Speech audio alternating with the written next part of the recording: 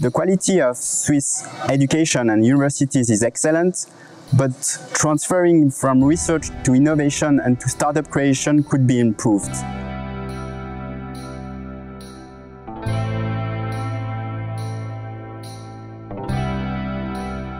We deliver innovative live cell analytics solutions. We provide companies like Merck or Sanofi with research tools to enable them to develop novel therapeutics faster.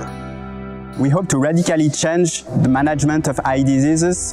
The company develops a high-performance eye imaging instrument, empowering doctors to see the first impacts of disease. The innovation that Nanolive brings to the table is the ability to collect highly specific and highly significant data without compromising and without damaging the data and the cells themselves.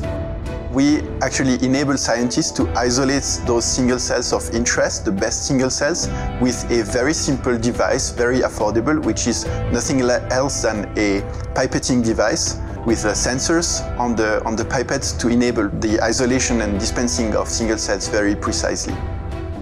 Our technology uses lateral illumination to see the deep layer of the eye where the disease has the first impacts. Vision is for many people the most important sense in today's society, and preserving it is key.